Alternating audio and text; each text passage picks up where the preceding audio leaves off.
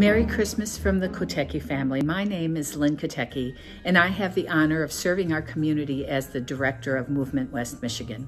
Today we celebrate the most precious gift God has ever given us, the birth of His only Son, Jesus Christ, into the world. All throughout Scripture, the news of Jesus' birth is shared and celebrated. Today, the celebrations continue and bring us hope for a better future amidst a chaotic world.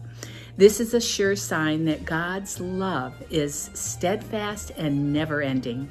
Since Jesus' birth over 2,000 years ago, traditions were created, and many continue today.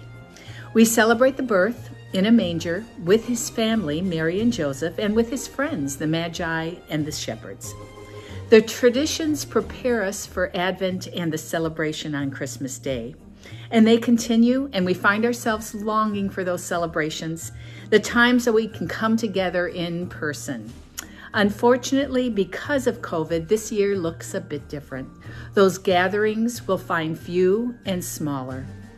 Yet many find ways to celebrate and remember Christmas through traditions and even start new ones. Jesus is the reason for the season. How will you celebrate Christmas this year? Here are a few ways families are celebrating Christ's birth and God's message of hope, joy, peace, and love. The precious gift of Jesus' birth to the world. Merry Christmas.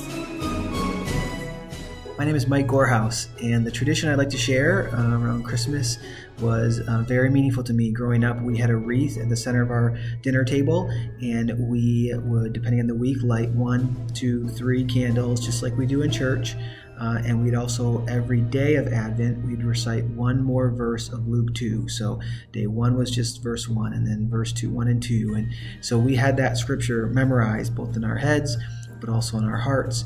And to actually physically light the candles each day of Advent as a family was a very meaningful tradition that I will never forget and has impacted me a lot.